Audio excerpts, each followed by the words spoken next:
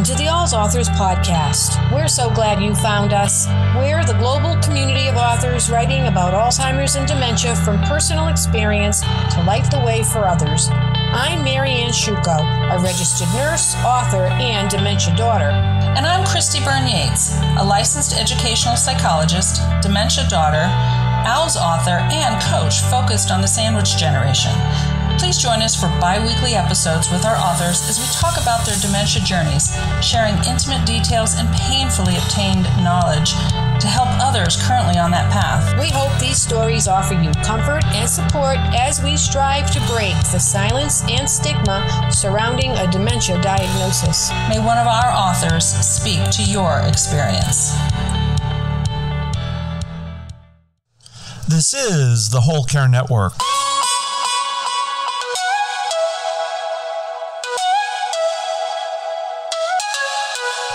Helping you tell your story one podcast at a time.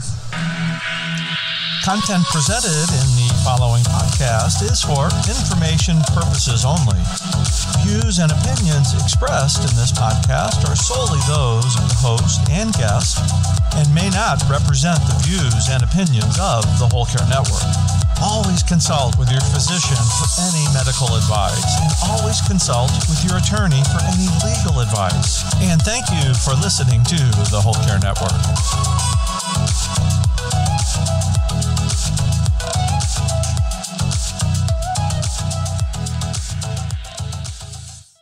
Hi, it's Marianne. November is both National Caregiver Appreciation Month and National Alzheimer's Month. In honor of these important recognitions, we have two gifts to offer you. The first is a limited number of audiobooks of our first anthology, Alzheimer's and Dementia Caregiving Stories. 58 authors share their inspiring personal experiences.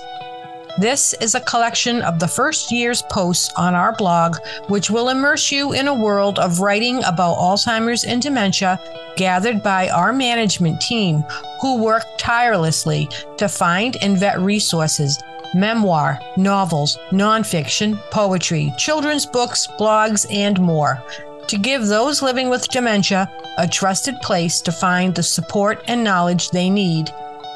If audiobooks aren't your thing, the book is also available in ebook. To get your copy, email alzauthors@gmail.com. That's alzauthors@gmail.com. We're also offering a free copy of our caregiver tip sheet, 13 helpful tips for the long-distance caregiver, compiled through my own personal experience. The link to download this helpful guide is in the show notes. As always, we thank you for supporting our podcast. Remember, you are not alone.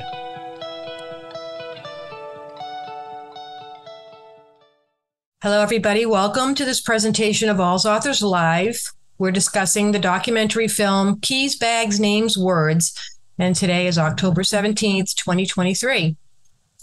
I'm Marianne Sciucco, a founder and manager of Alz Authors, and we are the global community of authors writing about Alzheimer's and dementia from personal experience to light the way for others. Thank you for sharing your precious time with us. Please write your name and where you're from in the chat box, because we enjoy seeing which far-flung places our participants are zooming in from. I'd like to introduce some of the members of our team who are with us today. Christy Byrne Yates, author of Building a Legacy of Love, Thriving in the Sandwich Generation, based upon her caregiving journey with two parents with dementia. She is my podcast co-host and producer, and is helping me to host this event. And also Vicky Tapia, who is also a founder and author of Somebody Stole My Iron, a family memoir of dementia, sharing her story of also caring for two parents with dementia at the same time. We're also here with two very special guests, filmmaker Cynthia Stone, who produced and directed Keys, Bags, Names, Words, and Caroline Prioleau, a content writer and designer from the University of California, San Francisco Memory and Aging Center and the Global Brain Health Institute. Her work inspired the creation of this film. Thank you so much Thank you so coming much here today. So the event is being recorded and everybody is muted until we do the discussion period. If you have something that you would like to say, you can raise your hand or put it in the chat, and we will be monitoring the chat. And we are recording, so we can post this on our YouTube channel and produce it for our podcast called Untangling Alzheimer's and Dementia. You can listen to the podcast on all the major podcast sites like Apple and Spotify, and find it on our website at alzauthors.com. If you want to know when the replays become available, check your email, because we'll make an announcement in our weekly newsletter. And if you don't see it, check your spam or email us at alzauthors@gmail.com. And I think that's it. So let's get started. I expect that most of us have already viewed the film, because unfortunately, due to technicalities, we weren't able to have a screening where we could all watch it together. So I had some questions that I had prepared for Cynthia and Caroline. And the film debuted in September. And I just wanted to ask you, what has been the response thus far? This is Cynthia. I'm the producer and director of the film, and I'm really sorry. I'm having some technical difficulties here, so you can't see my picture, but I'm thrilled to be here, and thank you for the opportunity. Yeah, we premiered the film, well, first in Dublin last March, and then the U.S. premiere was in San Francisco, and there's just been a tremendous response. We had a sold-out crowd and a really great discussion afterwards with myself and Caroline and Dr. Bruce Miller, a renowned neuroscientist, and some people with a lived experience. And it was just a really beautiful and meaningful night. And since then, Caroline, maybe you have a more up-to-date accounting, but it's been shown in 28 countries, about 105 different screenings so far, and we're just starting. And so we hope that as we go forward, we might be able to cut it down for PBS, and we hope these community screenings will continue, and it will just grow and grow, because we'd love the film to be a tool to get people connected to resources and start a conversation. So we're really thrilled to be here today. Yeah, this is Caroline Prioleau. I'm a additional producer, but mostly I launched I was a co-founder of the Hearsay Oral History Program, which hearing the stories of lived experience from firsthand people was what got this whole ball rolling. And so I've been very involved with the film and Cynthia's great work. So thank you everyone for being here today and for watching the film. I hope it had an impact on you. But I will say one of our goals was so many films that are out about Alzheimer's and dementia are so depressing and heavy, and we didn't want to ignore that. It is a challenging and difficult disease and topic, and causes people a lot of stress and work.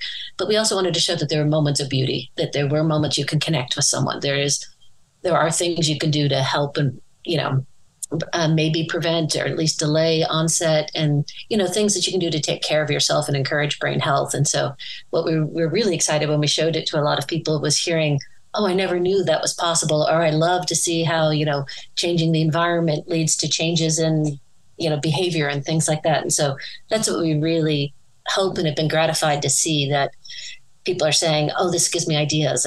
This is a way I can take care of myself. I can take care of my loved ones. And, that's what we're really hoping, that people find a way to connect and have a tool and some hope to, move forward in the best way possible. Yeah, it certainly is an all-encompassing film that covers so many different areas related to dementia, the prevention, the science behind it, the strategies for behaviors and managing some aspects of the condition, which may be challenging and disruptive. So I thought, all of that was really terrific. And I was wondering, has dementia had a personal impact on either of your lives?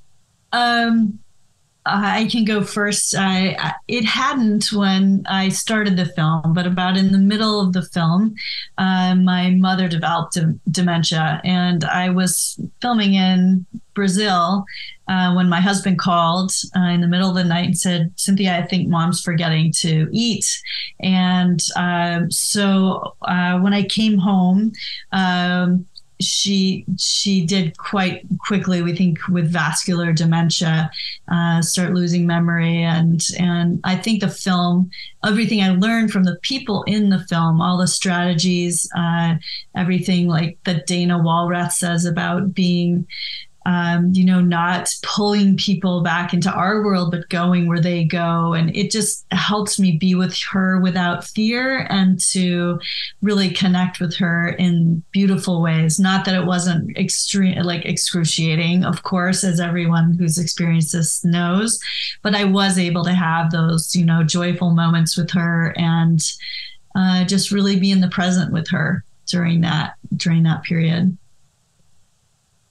And I'd say a similar story, other than my grandmother had sort of, I would say, an undiagnosed, memory problems or such. But I'm looking back in hindsight, it was probably most likely Alzheimer's. And it looks like my father has it now. So again, started the film with just working in the field, but it has become personal. And for me, again, similar to Cynthia, it's looking at it. I mean, I also work with some amazing people, so I learned from them, but what the film captures is, again, these behavioral changes. And when there is a behavior you don't like or something like that, you sort of look to the environment like, oh, okay, well, what is he trying to tell me? What needs are we not meeting? Or, how is he frustrated? And how can I address, instead of getting mad or upset, how can I address this in a way that helps him and solves the behavior so that things move forward and we have more positive times together. So yeah, so I've definitely been personally touched and using a lot of the same strategies in my own life.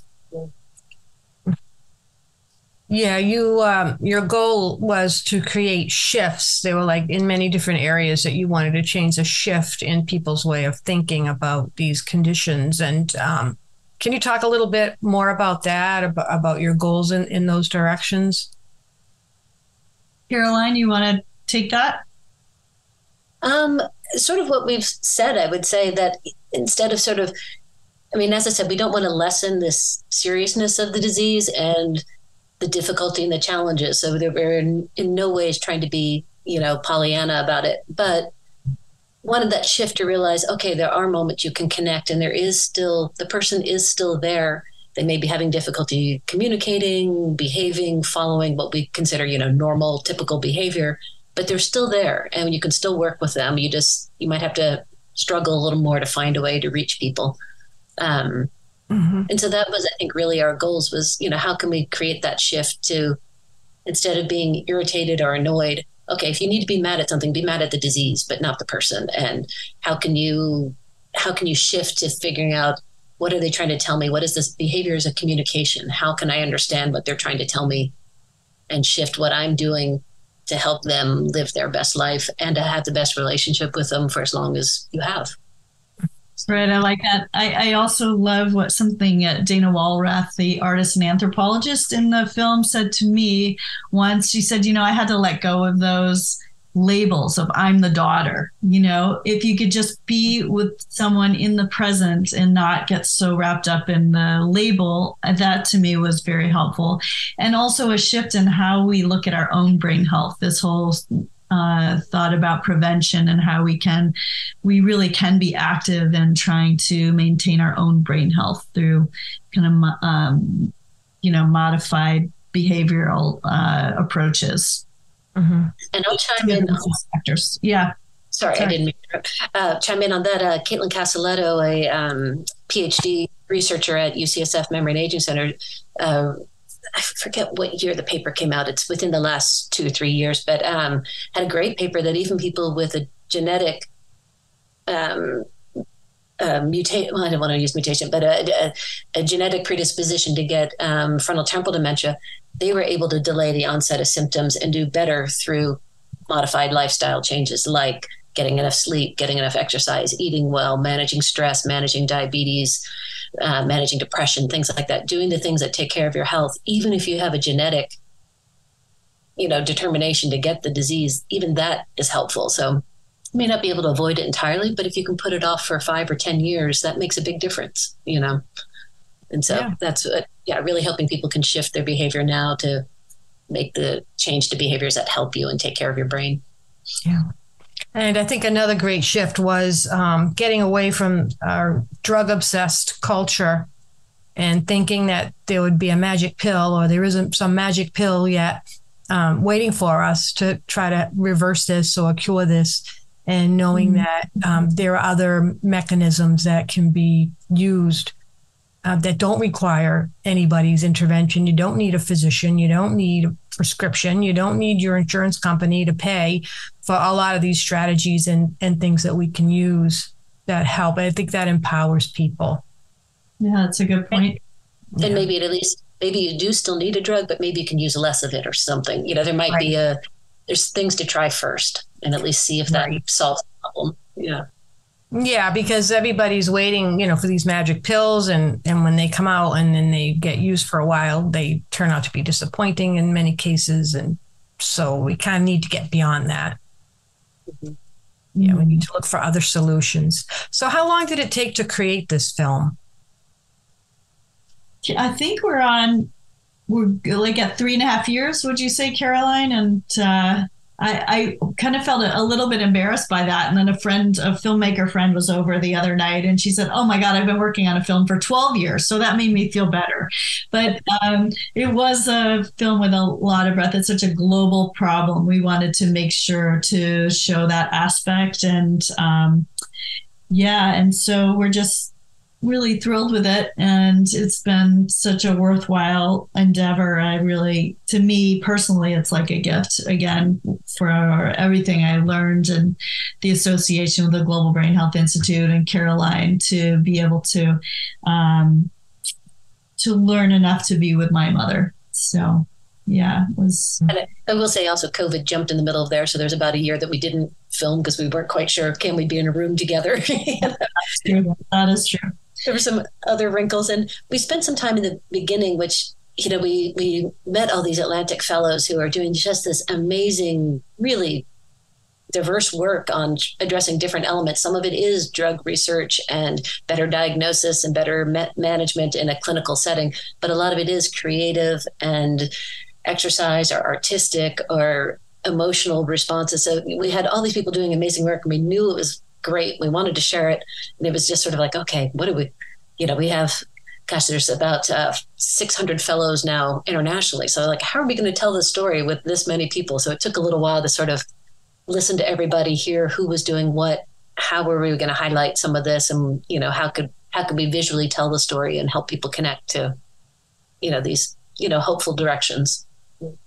Yeah, we did spend a lot of time doing that and going over to Ireland and just meeting people, and in addition to here in the United States, and taking a lot of time to listen to what the people who were working in the field had to say in terms of what they wanted to see in the documentary, what they wanted to accomplish. And we were, in talking to the fellows, we were just, getting a lot of the answers we expected, like just how difficult it is and traumatizing and heartbreaking. And then we started getting, for me, maybe not for you, Caroline, but for me, were surprising answers with that, the joy, that the moments of joy, the moments of magic that happened.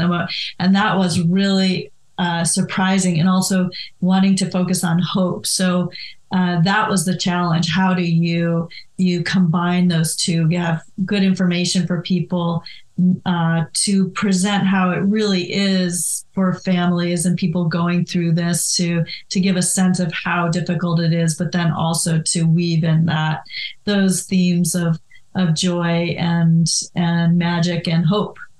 So that took some time to figure out. Mm.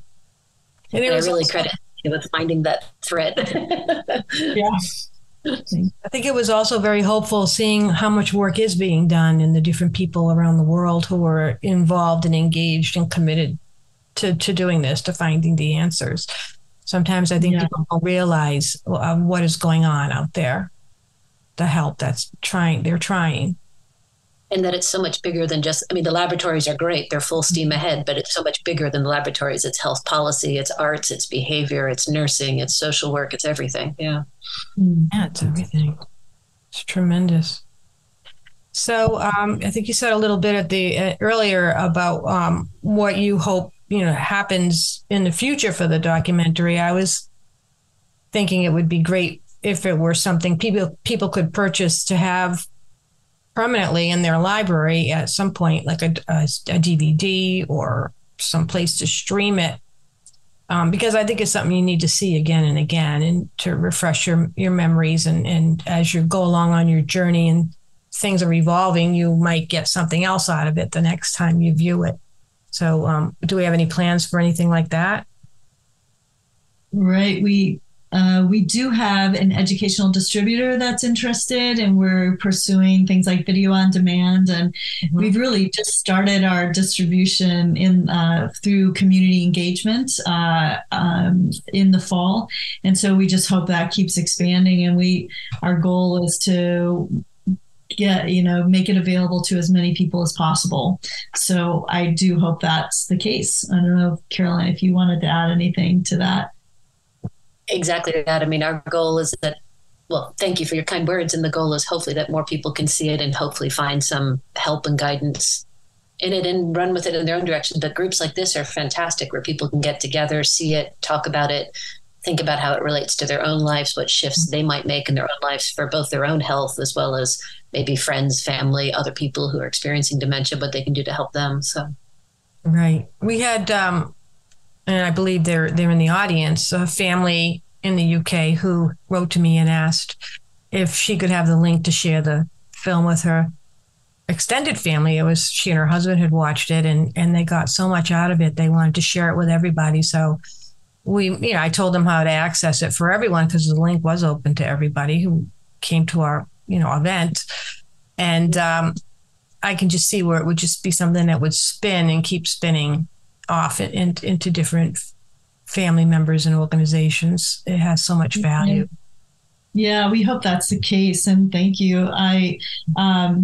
One thing people can do if they're interested in hosting a screening, can be just a family who wants to see it, or we've had some people partner with a local organization, local AARP, to rent out a theater. You don't actually rent the theater. You just, sometimes theaters on a weeknight, if you guarantee them 30 tickets, then they'll not charge for the actual theater to screen it, and we can provide the film. So, if you go to the website and just click on host a screening, you can find out more about that. And as little or as big as you want to go, we just would like to make it available to as many folks as possible. And it's just keysbagsnameswords.com. And then just click on host a screening, and that gets you connected with our community engagement folks who can help you through the process. Yeah, I am hosting a live screening at my college where I work. I'm a college nurse. This is next week. It's going to be in New York, upstate New York. And it's really easy to get what I needed to do that at the school. And the local Alzheimer's Association has partnered. So, and anybody in the audience, if you're thinking, gee, I really like to show this to my community or to the members of my support group, my care home, whoever you think can benefit, it's not difficult. You can do it. And there was no charge to do it. It was for September and October. So that was really terrific. So I'm excited about that. And yeah, maybe talk to your local library. If you're interested in hosting one, there's lots of free venues that could be supportive and will be supportive. Don't let money be a barrier, or money or language be a barrier. We'll find ways to make it happen. I want to thank you, Caroline. She posted in the chat, so you can see there, she did give a link to the website. So if people want more information, you can go there directly if you haven't already. Marianne, there was a great question in the chat. Can I go ahead and read that and see how? Please. Okay, so this is from Mary. Crescenjo. I think I said that wrong, but Mary, thank you for your question. Was there one team who recorded the various groups of people so many years before, specifically for this film? For example, the young boy in real time at Congress, and later his work as an adult. That's a great question. Yeah, great question. So this is Walt Dawson, who incredibly at 10 years old wrote 500 letters to different folks and ended up testifying before Congress about his family. His father had dementia, if you hadn't seen the film yet. And so that was actually once Walt had his letter read on NPR, or he read his letter on NPR, things kind of ballooned, as you see in the film. And so CBS, NBC, all these people covered Walt Dawson, and also Helen Rochford Brennan, the Advocate, RTE, the public station in Ireland, also was covered in her advocacy work. So we contacted the television stations who shot that footage, in our case, Viacom and CBS, and you purchased the rights to show that footage. So everything else in the film we filmed, and though we did have a few crews in Jamaica, for instance, there was a crew that filmed for another Global Brain Health Institute project, and they shared some film footage with us, and a few fellows shared some footage from the Ibasho program in Nepal and Japan. But everything else in the UK and Wales and Ireland and here in the States and in Brazil, our crews shot. That's fascinating. Thank you. Sure, yeah. We really appreciated having all that footage to work with. It was really wonderful. Yeah. I was wondering the same thing because, obviously it was a child. Right. And, just starting it, the documentary opens with his story, and, you don't even think that a child that young is dealing with something like that with a parent. And it's just an eye-opener. And he's still dealing with it with his brother and his half-brother and his half-sister. So as he said, the story's not done yet. This goes on. It's just tremendous. And he's so committed to the work too, because he could have went in the other direction as well, Exactly. You could want to run away from it, but he's right in there doing public policy advocacy to this day. And I won't give away his age. I'm not even sure, but maybe in his 40s. Very impressive. Yeah. Yeah. It defines his life. Yes, that's correct. And that's true of many people that are in our organization who have been through the dementia journey and committed themselves to sharing what they've learned and then helping other people. Yeah. We have a very strong core of people who are committed in that way. So it is just something that changes your life. Yes, it's really admirable to stay in it and keep giving back. Jill Harmon, who was in the film, caring for her husband, Don, she's felt the same way, that she really wants to stay involved and help others who are maybe at the beginning of the journey that she went through. So, yeah, I so admire and appreciate that. Well, people... I was going to say, we also have an advisory committee that consults to the Memory and Aging Center, made up of caregivers, current and past. And I will say that the care partners are some of the most amazing people I've met, who just have a wealth of knowledge and a passion to share and make a difference. And Jill is a perfect embodiment of that. And there are many more Jills out there that are, we were lucky to come into contact with. Yeah. Absolutely. It's just what I call hard-earned knowledge. And, you have it and you need to put it somewhere. And that's what it's like. So many of the authors who've written books in our collection, that was their impetus. They just had to take it and put it somewhere for somebody else, not just bottle it up inside or put it aside where it wouldn't help anyone. That's so altruistic. Did we have any other questions, Christy, in the chat? I don't see any other questions. Mary did want to say thank you for the reply to the question. And she says, this is a profound, informative, and beautifully filmed and produced film. You should be up for a documentary Oscar. Best wishes. So that's wonderful. Thank you, Mary. I don't see any other questions, but really want to open that up. And if you'd like to raise your hand and unmute yourself and ask it live, you can do that rather than typing. That's fine too.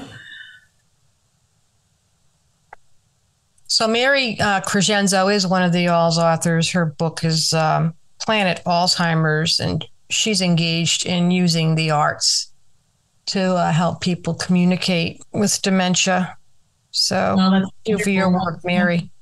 So important. So could I ask a question? So what is Mary finding with art? How is that, what's she finding is making a difference?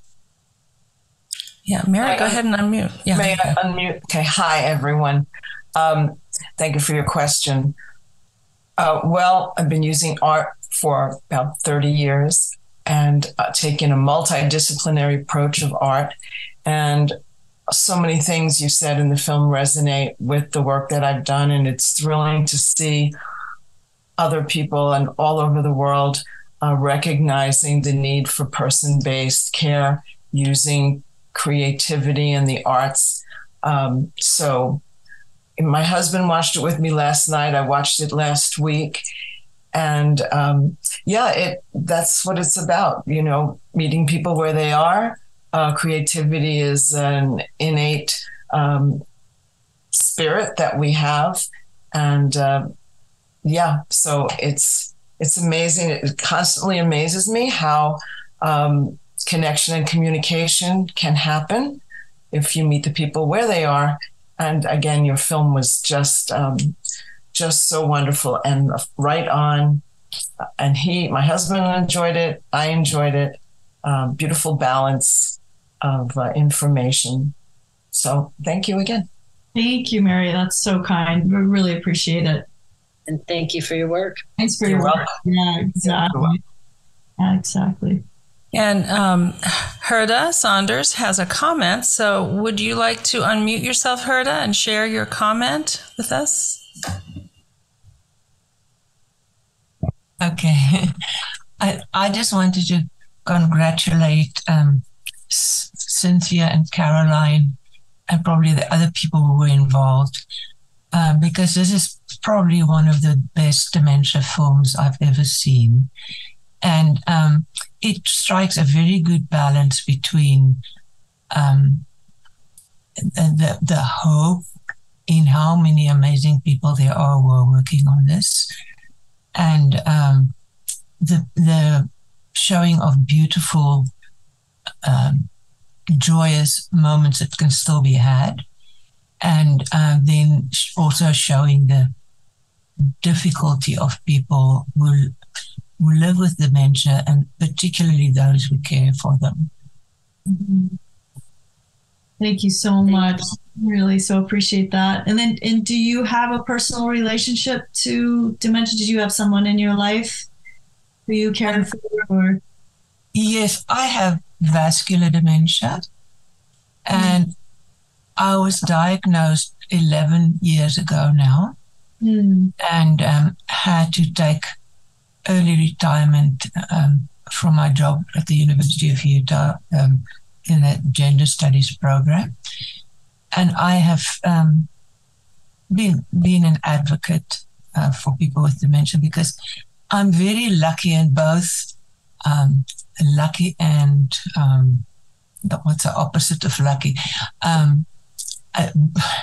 Anyway, that my talking and thinking is still working on good days, but my ability to live in the world is really messed up.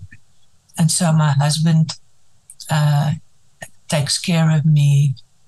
I cannot tell you how many things he's already done for me this morning to just enable me to be up and about and being able to participate in this. So I just want to say thank you very, very much for doing this. And it's a film that deserves to be very widely distributed. Gerda, thank you for being so much. Thank you, Gerda. Really? I just want to mention that Gerda is one of our authors. She's the author of her memoir, Memory's Last Breath. And she's also the subject of a PBS documentary, PBS Utah documentary called The Gerda That Remains, which is lovely, absolutely lovely. I'm really going to look for those. And thank you so much for letting us know and sharing your story, Gerda. I wish you so much happiness. Thank you so much. And I just have to say, making your film in, 3 years was actually lightning speed, I think. Thank you. I appreciate it. A film team followed me for 6 years. So I cannot even imagine the strings you had to pull to make all that happen. And all the other footage that you mentioned. So thank you so much. Yeah. Can you repeat the name of the documentary so I can? I can put it in the comments if you would. If that would be helpful, if you have access to it. Okay, I'll do it right now then. Okay, thank you. Thank you so much, Gerda. Yeah. Great glasses, Gerda. I love them. Yeah, very nice. So stylish. How important and valuable it is to hear your story, the firsthand stories of living with diagnosis and such. There's so much fear and stigma around dementia that we don't meet people who are living with it. And as you said, it's complicated, it's challenging, but yet, from my view, you seem to be doing extraordinarily well. And so that's wonderful. It's wonderful for people to see that, like, okay, you can talk to people, you can connect, you can form friendships, and, you can be with people. Yes. You don't have to put them away. Heather is one of the authors in our program next week called Everything You've Always Wanted to Know About Living with Dementia, But We're Afraid to Ask. And it features 5 of our authors, all living with dementia, some for more than 10 years. For the second time, actually the third time, but it's our second time getting together because we did it 2 years ago when we wanted to catch up. So there will be 5 sharing their stories and strategies to live well with dementia. And if anybody would like to join us, you can get the link on our website where you can sign up. Oh, I'd definitely like to join you if I can. Yeah, they're a pretty amazing group of people. Yeah, that's not it. So, Marianne, I want to share a comment, and it looks like we have another person who would like to comment, but a comment from Julie. She says, I am the author of The Phoenix Man about my late spouse, Scott. What I took from the movie is that teaching those who treat people with dementia would benefit from this movie, such as doctors, CNAs, nurses, physical therapists, etc. I couldn't agree more. I think as a film to talk to people about how we care for people is very important. So thank you for that comment. Ron Cooper, did you want to ask a question or have a comment? You could go ahead and unmute yourself. There you go. Thank you, Christy. I want to extend my deep gratitude to both Cynthia and Caroline and all of your peers and fellows who made this possible. Sunday afternoon, I watched the movie and it brought me to tears. I have my mother, Frances Cooper, passed away in 2009 with Alzheimer's after approximately a 10-year journey. Myself and my 3 sisters and my dad, while he was alive, were caregivers along with an extended family. I thought that maybe I'd put this behind me, although your movie proved otherwise to me. It rekindled in me a lot of emotions, and if I may, I'd like to describe your film as the poetry in emotion, as opposed to poetry in motion. because of the content you presented. The Welsh playwright was extremely moving. I believe you drew the name of the film from that some of the interviews there. Yes. With the Alzheimer's people living with Alzheimer's and the care partners who were part of that effort. There were so many gems. It sparkled throughout with, as you said, magic, joy, and hope. And I just want to say that for me, and perhaps for others who are here today and will watch the movie in the future, is that I've rededicated myself to my mother's memory, to keep it alive so that it, because it deserves to be, but also for others who are traveling a similar journey.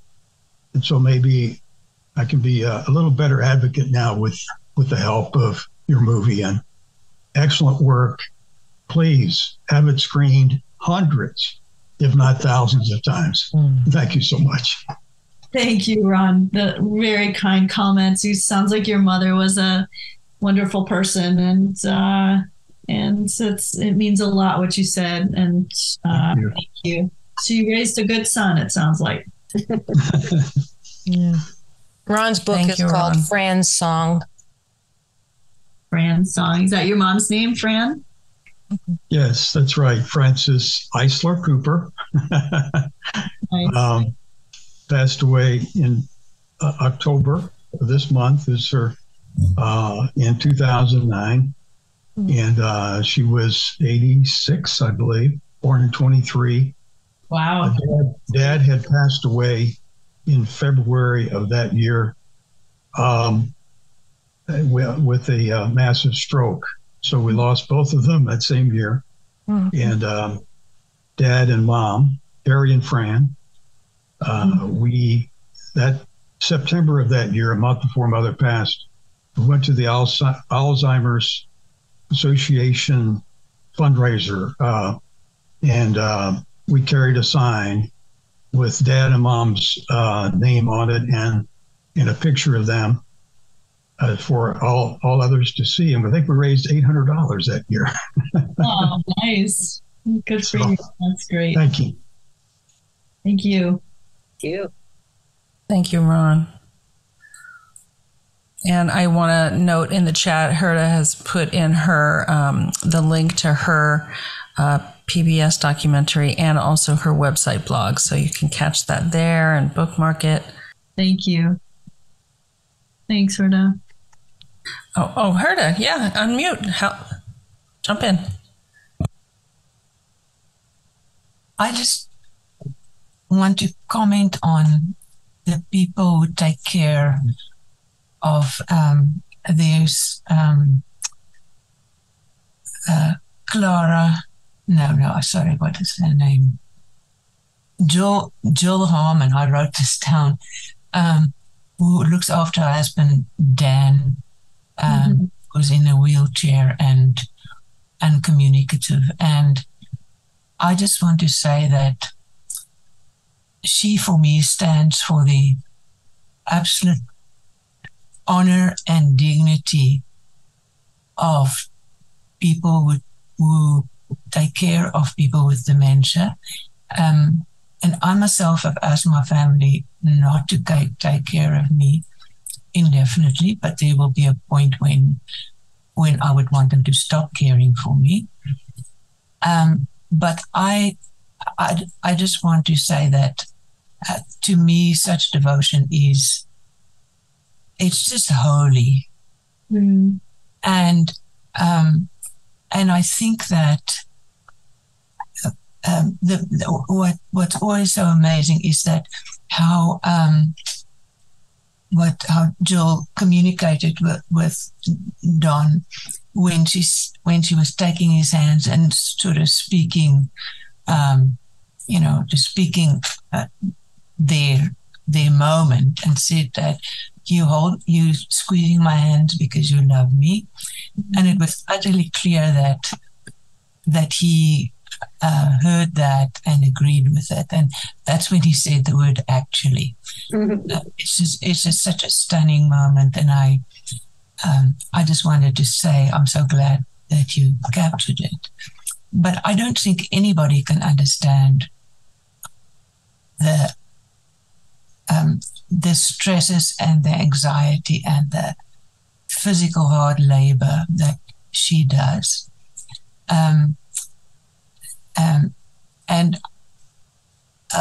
You were saying, I think one of the filmmakers was saying that, that we don't have to be slaves of the drug culture. We don't have to wait for them to invent the drug. And there are things we can do ourselves. But I just want to say one thing, that a larger organization than, individual people, I mean, like the global movement, for example, but something I do think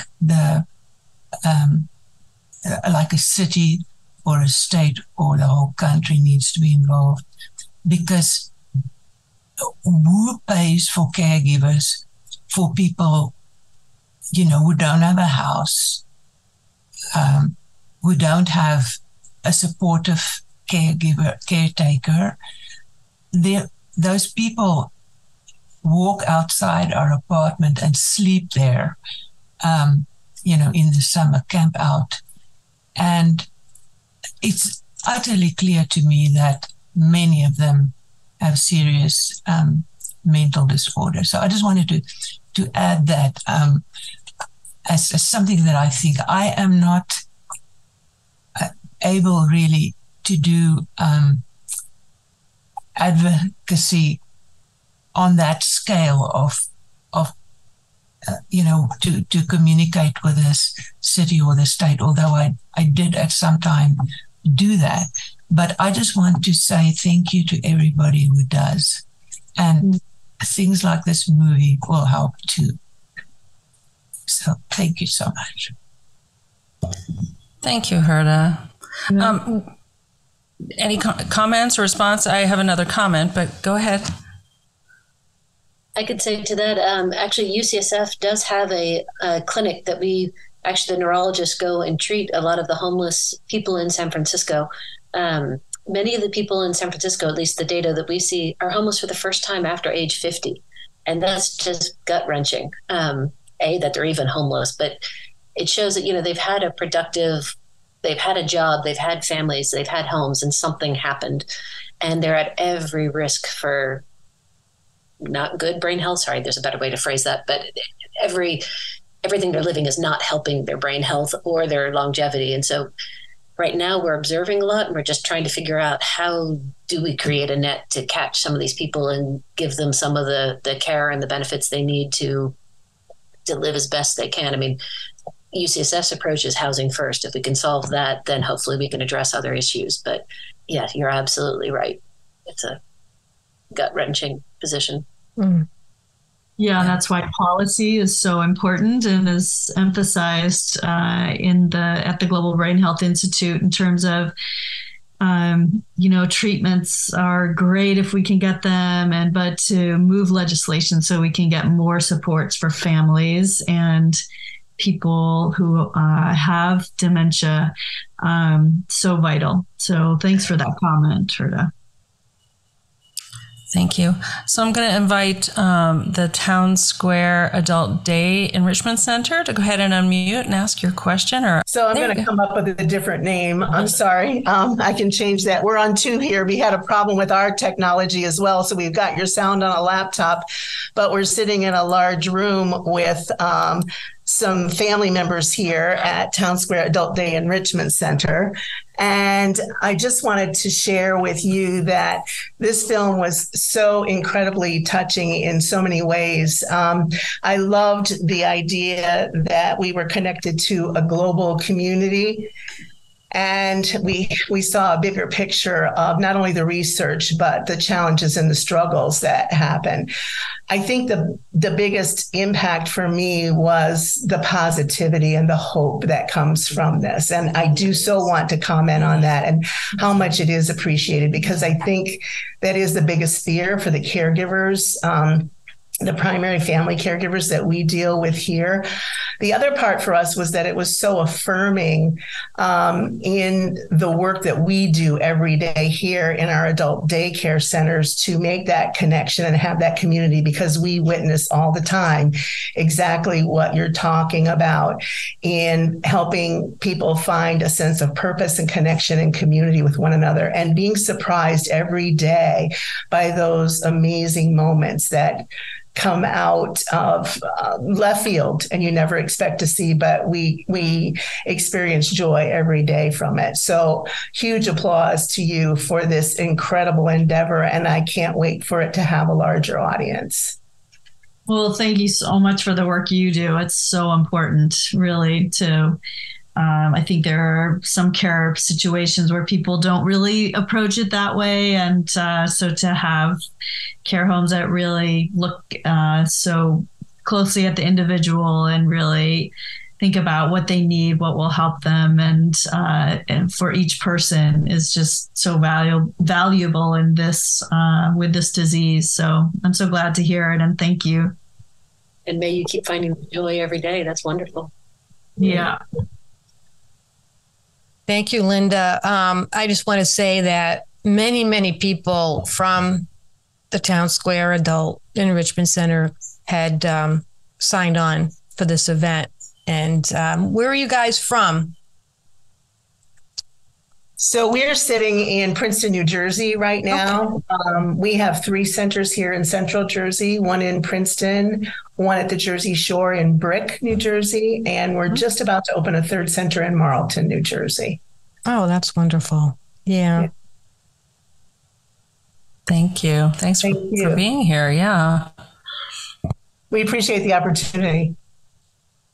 Oh, for sure. So we have a lot of events. So now we've got your contact info, so you'll be invited to all of them.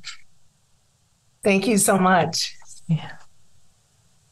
Okay. So did we have anybody else with a comment or a question for the filmmakers? Are we getting close to our time? Yeah. That'll wrap it up, I suppose. I just want to say thank you for attending this All's Authors Live event.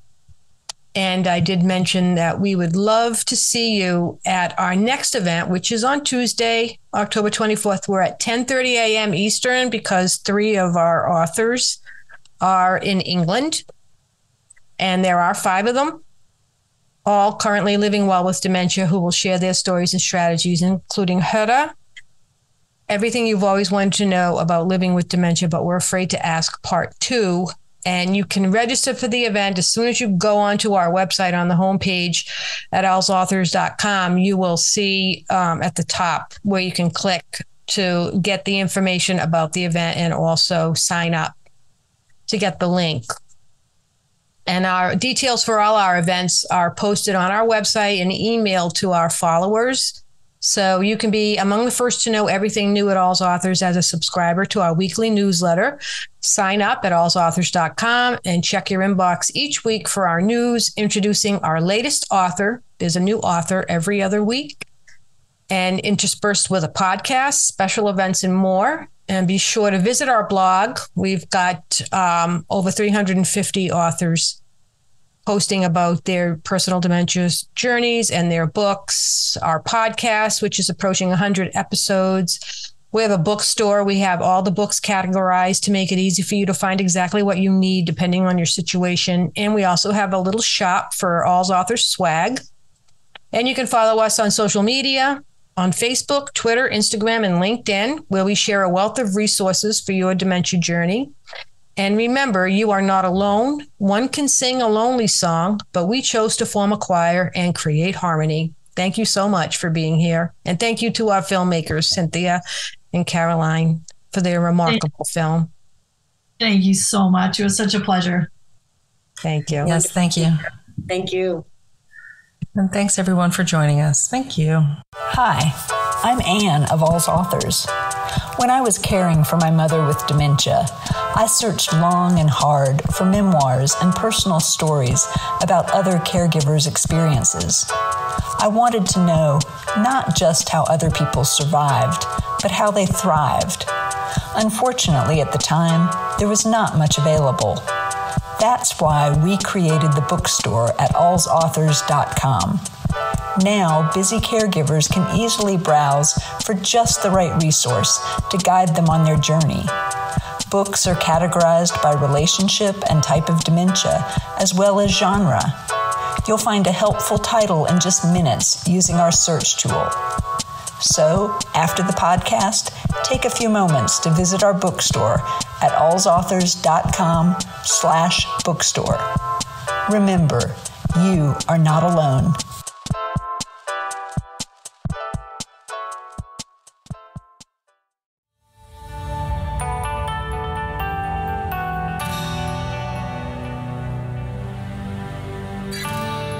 Thank you for listening to Untangling Alzheimer's and Dementia, an All's Authors podcast. For more details on this episode, please see the show notes. If you enjoyed the podcast, please leave a review and subscribe to it on whichever platform you use to listen to your favorite podcasts. For more information on All's Authors, please visit allsauthors.com. While you're there, be sure to browse our online bookstore, where you will find hundreds of carefully vetted books on Alzheimer's and dementia. You can also find us on Twitter, Facebook, Instagram, and LinkedIn. Please email your thoughts on the podcast to allsauthors@gmail.com.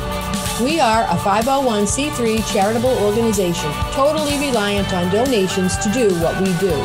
If our authors' stories move you, please consider contributing to our cause.